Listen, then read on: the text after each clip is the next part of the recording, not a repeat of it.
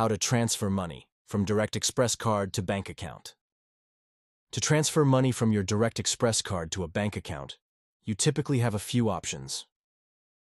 1. Direct transfer. Contact Direct Express customer service or log into your account online to initiate a transfer from your Direct Express card to your bank account. You'll need your bank account information handy. 2. Withdraw, cash, and deposit. You can withdraw cash from your Direct Express card at an ATM and then deposit it into your bank account. This method might incur fees from both your Direct Express card and the ATM, so be sure to check the fees associated with the transactions. 3. Third-party transfer services. Some third-party services may allow you to transfer funds from your Direct Express card to your bank account, but these often come with additional fees.